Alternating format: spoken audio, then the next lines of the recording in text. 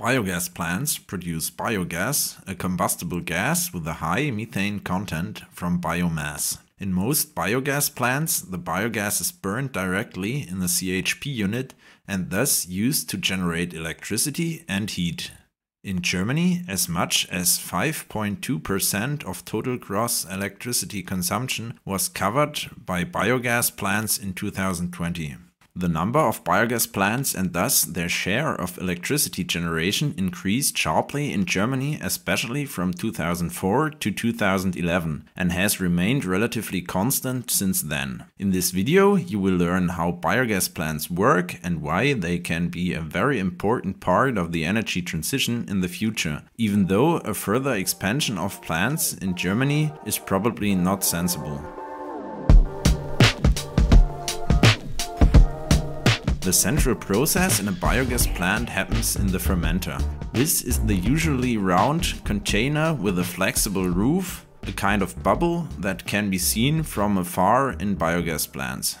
Biomass is fermented in the fermenter. A wide variety of biological waste is used as biomass. In agriculture, for example, slurry and manure, as well as energy crops are used as substrate, but also waste from food production and material from the organic waste bin can be used.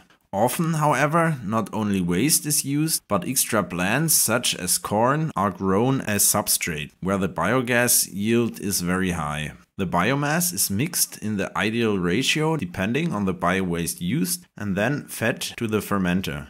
During fermentation in the fermenter, a large part of the biomass is decomposed anaerobically by the bacteria, i.e. in the absence of oxygen, and converted into methane and CO2. For this purpose, the mass must be heated to 32 to 42 degrees Celsius, which is around 90 to 108 degrees Fahrenheit. In addition, hydrogen sulfide is produced during fermentation and a digestate remains made of materials that cannot be utilized by the bacteria.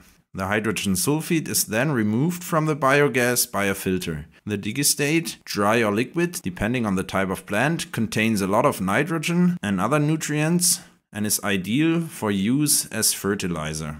In most biogas plants in Germany, the biogas, consisting of methane and CO2, is then fed directly into a CHP unit and converted into electricity and heat. This has several advantages. The biogas can be burned directly despite its high CO2 content. With the resulting usable heat, the fermenter can be heated on the one hand and the farm and any greenhouses or similar can be heated on the other. Depending on the size of the plant, it can also be fed into a local heating network if there are other heat consumers nearby.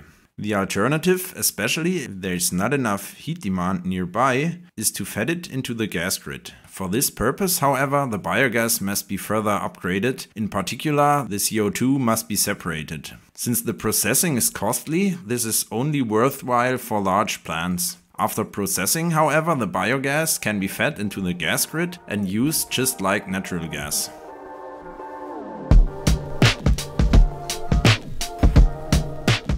But how much energy does a biogas plant actually generate?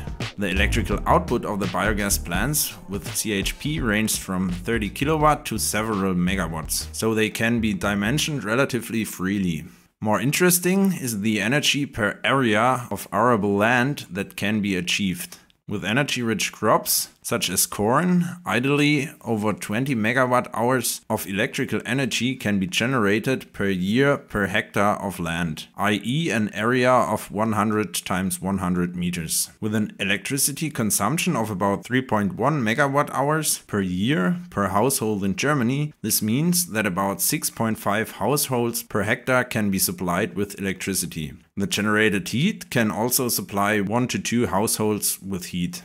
Due to this large area required, Germany, with almost 10,000 biogas plants and the electricity share of 5%, is at a limit where a further significant increase does not make sense. Nevertheless, biogas plants can become a more important factor in the energy transition in the future. Biogas plants produce biogas relatively constantly, which is nowadays usually burned directly in the connected CHP. As a result, the electrical output of all biogas plants in Germany is currently always constant in the range of 4.5 to 5 gigawatt. However, compared to other renewable generators, such as wind and PV, CHP units are controllable. The biogas can be stored directly in the fermenter for a few hours or relatively easy in a gas storage tank for longer periods. This heat generated by the CHP can also be stored cheaply. In this way, biogas plants can be used variable in the future, similar to gas-fired power plants, to stabilize the power grid.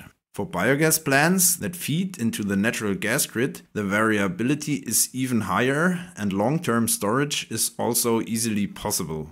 Thus, biogas plants offer an inexpensive and reasonable possibility to operate the grid safely and reliably in case of a further increase of the PV and wind share in Germany. My personal opinion is that biogas plants work very well as an admixture in the energy mix in Germany, especially where only bio-waste is used that is otherwise not needed. A negative effect of biogas plants is the increase of corn monocultures, as this can maximize the yield of biogas plants, but there are many negative effects in terms of biodiversity and other issues. Currently, however, there is a trend against only corn towards more biodiversity through other plants. From my point of view, the flexible use of biogas plants makes absolutely sense and new plants should already be dimensioned accordingly. The connection with power-to-gas plants is also an exciting idea. This allows the CO2 in the biogas to be used directly for methanation and additional gas to be fed into the gas grid. This also simplifies gas processing. If you want to know more about the energy transition in Germany, watch this playlist here and subscribe to the channel to stay up to date with the latest technical developments in the energy transition.